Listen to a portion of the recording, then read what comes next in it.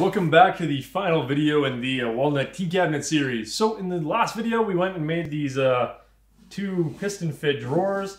They've got half blind dovetails on the front and then full through dovetails on the back. And they fit in absolutely lovely. So they look really good. I'm really glad they're in there. The last thing we need to do with those is finish them, but we're gonna do that in one final finishing stage of the whole cabinet here.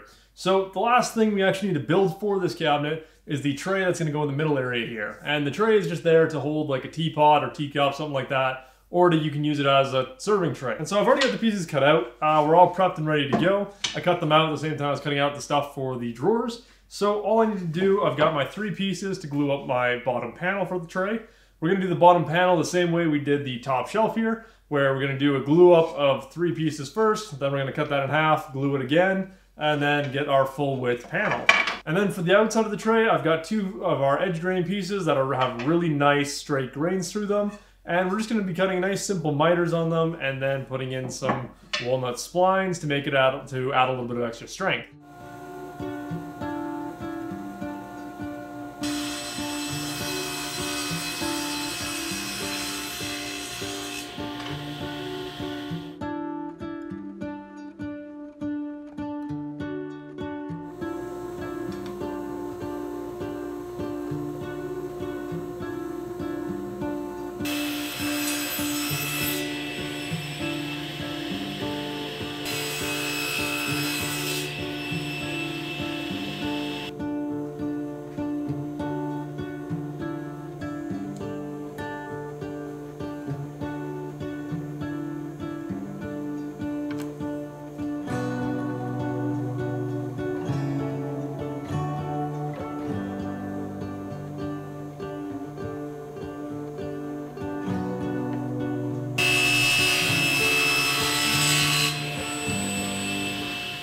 So when you're cutting the pieces for the tray, there's a few things you want to keep in mind. First off, you want to try and figure out what your height is going to be before you get your tray together. We started with about 2-inch thick stock, so I cut these down to 1 5/8, I believe. Something like that. A little bit narrower than I normally would do a tray. I normally go with 1 3/4, 1 13/16. That or height is typically what I do for a tray, but because this is inside of a thing and it's not meant to be carrying a lot of stuff, it doesn't need to be super tall. Same thing, I went down to about 1/2 inch on these just to keep them a little bit lighter and a little bit thinner so they take up less space. So that works out really well for fitting it inside of this thing. Again, if you're making like a big serving tray, you're gonna wanna stick with that normal 5/8 thickness or even 3/4 depending on the size. But for this application, 1/2 inch is perfect. And so when you're cutting the pieces, you want to make sure that you're doing them about a 1/16 oversize. In here right now, I've got my side pieces, and you can see very clearly that they do just stick over the shelf by just about a 1/16 of an inch. And so you can see for the front and back piece, I can't quite fit it in the cabinet all the way. It gets stuck on the outsides. Again, this is perfect. We're about a 1/16 of an inch oversized. And what this will allow me to do, because I'm going to be adding keys to these miters, I want to make sure that I have room to hand plane them down smooth. And then once those are nicely dried up and everything's together, I can then hand plane the tray to fit perfectly. That way it'll make up for any imperfections I have in the case. If I try to make all of my miters so that they're the exact perfect dimensions for the case, they might not glue up together square because the back piece might need to be, a 1/16 of an inch shorter than the front piece. But when you're dealing with miters, if you're dealing with anything but a perfect square, they're not going to glue up nicely. So the idea here is to cut all of our pieces to the exact same size, about a 1/16 oversize from what I know I need. That way I can glue up a perfect square and plane it down to whatever oddities the case has for me.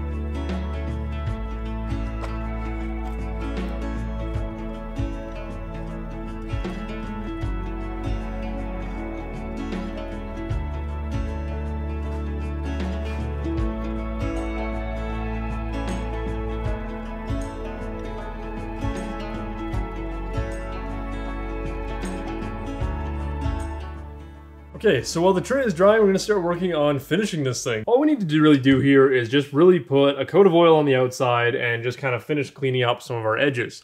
So our protruding dovetails are all still quite sharp and jagged. So you slide your hand across, it kind of hurts because they're kind of sharp. And so the first thing we need to do is we just need to go in and just slightly chamfer all the edges here. And so to do that, I'm going to be using my 1/2" Veritas chisel.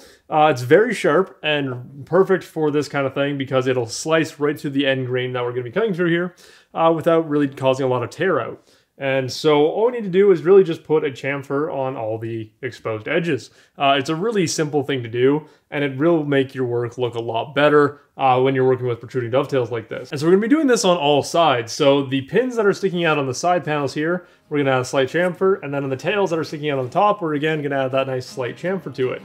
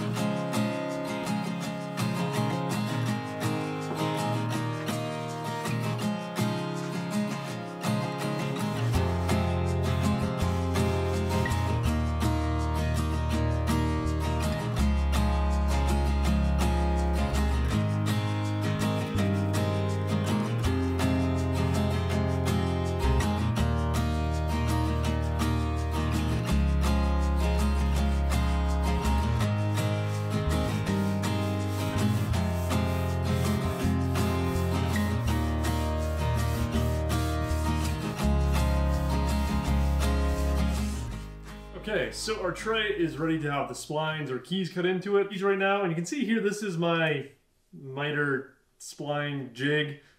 This is absolutely horrible. So before you guys go down to the comments, I'll just let you know that this is not something that I normally would want to use. When I got my new table saw, I had to throw my old jig because it didn't fit or work on this new table saw, just because of the way it was designed. So yeah, that is why I have this current one. It's very temporary. I literally threw it together for a project I had to do, a tray I had to make last weekend. Then I'm going to use it for this tray, and then probably by the next time you guys see me ever cut keys into miters, I will probably have a new one that is actually much nicer and much better. I have pretty good plans and all the materials to build a new really nice one. I just haven't had time to do it yet, so that's why I have this absolute disaster of a spline jig. And so anyway, the basic idea here, and you can make these things super quick and easy, is you basically just need two diagonal pieces that are perfectly cut at a 45. So this is a perfect 90 degrees between these two, and then that 90 degree needs to be in line with the blade. So I don't know how perfect this is. Again, as you can tell, it's very, it's a very, very simple jig. So I didn't spend a lot of time, getting things super accurate because again, you're adding the keys. They're a 1/8 thick piece of material. They're not really a noticeable thing if they're not perfectly straight. They're also not super long or deep, so I'm not too concerned about it. And so these pieces that I have just brad nailed on here are a 1/4 inch away from the blade, which is again what I do for all the trays and that I make, which is what I'm going to be putting on this tray. It's just a 1/4 inch in from each edge and a 1/8 thick piece of material. And so we're going to be putting two keys on each corner. I just think that that looks really good. It just balances it and it adds a really good amount of strength. Again, because our material isn't super thick here and we can't put really big keys in these miters, each key is not really adding that much strength. So by adding two of them, we know that we're going to have plenty of strength to support this and it's not going to fall apart if we have like a teapot in there.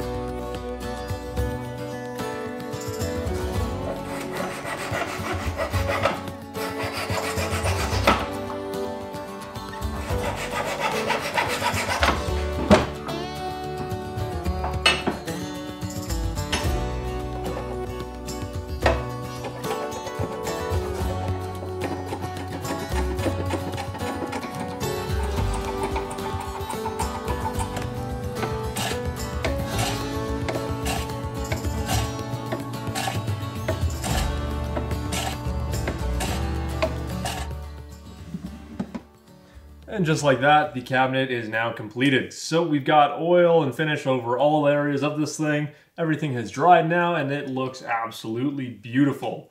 I was going to do a part where I hung this up on a wall, but I don't currently have a wall in my house where I can actually put this thing. But it looks just as good sitting on a desk as it looks sitting hanging on a wall. So eventually I will get up on the wall and I'll probably post pictures out on my Instagram, but for now it is just going to sit on a counter in my house and sit there for a while. But anyway, so we have a very good functional tea cabinet now. So like I mentioned at the very beginning of this project, there's a few different key aspects about this thing that make it extremely useful. First off is this top section up here is designed, it's 5 inches deep, or 5 inches tall, and it's designed around fitting, your standard tea canister things. For most of the ones that, my mom, my sister, I have, they're all about 5 inches tall, and so they fit up there perfectly. Also, a lot of, your typical mugs in that, your typical like tea mugs, teacups and that are usually under 5 inches, so you can also store them up there. There's plenty of weight rating for that shelf to support all that. Then going out into our middle section, we can fit a teapot in this section and pull out our tray and serve some tea. This is one of my favorite features, and it was a complete accident. Honestly, I never really thought to do this until I wanted to work around having this big hole in the middle of the shelf here. And I wanted a good way to cover it up that also kind of made sense, and this to me just made sense. So you can put your teapot on here, depending on the size of your teapot, you can put a couple different cups or a sugar pot, something like that. And it's just a really nice way to work with it, and you're much less likely to drop the teapot when you're pulling it out of the cabinet because you've got this nice sturdy tray. And then for both our drawers, I mentioned this in the drawer video, I didn't actually end up putting any kind of dividers in them, because I don't personally use that many small tea bags. A lot of the tea that I make, I actually put it in a little strainer thinger. And so it's just loose leaf tea in a bag. And so these will be nice and deep enough to stack many of those bags on top of each other and fill it up quite nicely. So again, depending on what I want to put in here, there's plenty of weight rating to the bottom of the drawers because we've got those nice thick bases and they fit in with that beautiful piston fit finish. And so everything just looks so very good with that coat of oil on it. One thing I really like about walnut is any of your marking knife lines really just take on a little bit of a deeper dark brown color compared to the rest of the wood. And so areas like our half-blind dovetails on the side of the drawers or our dovetails on the top of the case here, where we have a scribe line or a marking gauge line that still shows through, we didn't plane through it all the way. We get this nice dark line that really highlights and accentuates the dovetails, which some people like it, some people don't. I personally absolutely love it because again, it shows that these were hand cut. You don't generally put those lines on there if you're using a machine, table saw, bandsaw to cut out dovetails. You only really put those lines on there when you're hand cutting them. So again, it's just one of those key signs and something people can look for to really show that this is a handmade piece of, well, not really furniture, but I don't know, a display item, we can go with that. So overall, I'm really thrilled with how this came out. And honestly, one of my favorite things about this is the Horton Brass's knobs that we put on there. Because these are actual brass knobs and they're in such a beautiful dark antique finish, I really love the look of them. I haven't been able to find good small hardware before. And so when I did find out about Horton Brass's, the stuff is just awesome. I love it. Again, this is not sponsored. And so looking back at this cabinet, there was a few different things that as I was building it, I realized I should have done differently. First off, when I was doing the finishing, I should have finished absolutely everything before doing the glue ups. And when I say that, I mean finishing like the whole outside of the case, all the dovetails, all the back, every piece before I actually do the glue ups. Same with the drawers. I should have done the finishing on them before I actually glued them up. And so what I found is what worked really well on the inside of the cabinet by pre-finishing it, I didn't get any glue sticking to the kind of these top inside corners, and same with the bottom corners. And whatever glue squeeze out there was easily popped off with a chisel. Whereas when I had the glue squeeze out on the top around the protruding dovetails, it took a lot of effort and actually led to some scratches and more things to fix when I tried to cut it off with the chisels around any of these protruding parts. Along with the protruding dovetails, I also should have chamfered them beforehand. Again, adding in the chamfer with the chisel is just a little bit less accurate than I personally would like. I managed to get them all nicely evened out, and I think that they look really good the way they are. But again, if I'd done it beforehand, before it actually glued up the whole cabinet, I could have just run along here with my block plane and it would have been much easier to do and would have given me a much more accurate and clean looking bevel compared to what I have now. But again, right now it looks very hand carved, which is also kind of a cool look that I really like. And so other than those two things, nothing really unexpected happened with this project. Overall, it came together beautifully. Everything went well. Everything worked out well. Again, we did have a couple mix-ups here and there that led to stuff not working out as well. Like we've got on the bottom drawer here, we've got just a little bump in the bottom where it's not perfectly flush, but you don't really notice that at all. It slides in and out perfectly. There's no issues there. And our grain is not perfectly matched on one of these panels. Because I ended up cutting the dados in the wrong spot, I had to flip it all the way upside down and make it work this way. And again, I don't think it really affects anything. It's something, if you're studying this piece, the grain goes down on this side. You can see the arrows pointing down, whereas on this side of the case, they all kind of go up much cleaner. But again, it's not something that I'm too concerned about because overall it just looks really good. There's nothing, there's nothing visually wrong with the way this came out. So that's going to do it for this project. I really enjoyed doing it. This was about a 2-week project. Surprisingly enough, small stuff like this actually takes me a lot longer because there's so many small intricate details compared to like a piece of furniture where you can just kind of crank out the stretchers, crank out the overall form of the piece of furniture.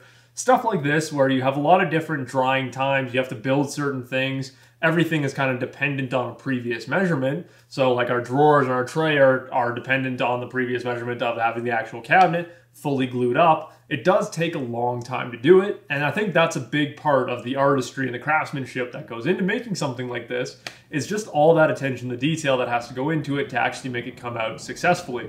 So I do hope you guys enjoyed this project. I've already gotten started on the next little video series that I'm going to be putting out here, and I can tell you guys it's going to be a pretty cool project. It's much bigger than I expected, so you can look forward to that. But anyway guys, I hope you enjoyed this project, and I will see you in the next one.